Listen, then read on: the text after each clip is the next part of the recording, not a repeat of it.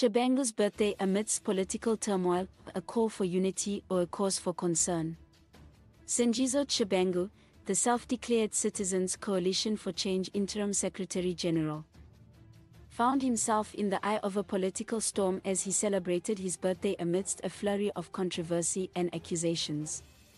While Tshabangu expressed gratitude to well-wishers, his statement invoking the ideals of unity, democracy, and transparency has stirred up a storm of criticism and suspicion.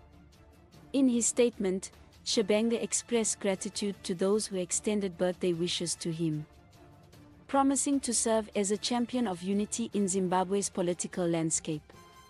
He pledged to uphold the values epitomized by the late Joshua Komu, a revered figure in Zimbabwean politics known for his advocacy for unity and democracy. However, Tshabangu's words were met with skepticism and anger from many quarters.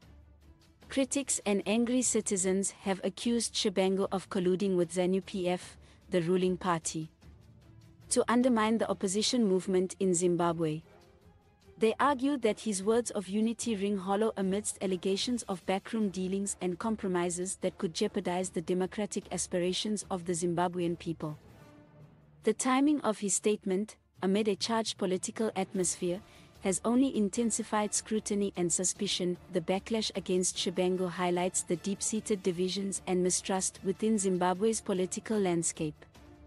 As the country grapples with economic challenges, human rights concerns, and political uncertainty, the role of opposition leaders like Tshabangu is under intense scrutiny. Many Zimbabweans are wary of leaders who they perceive as compromising their principles for personal gain or political expediency. Please like, comment, share and follow this channel for more information or updates on news and entertainment.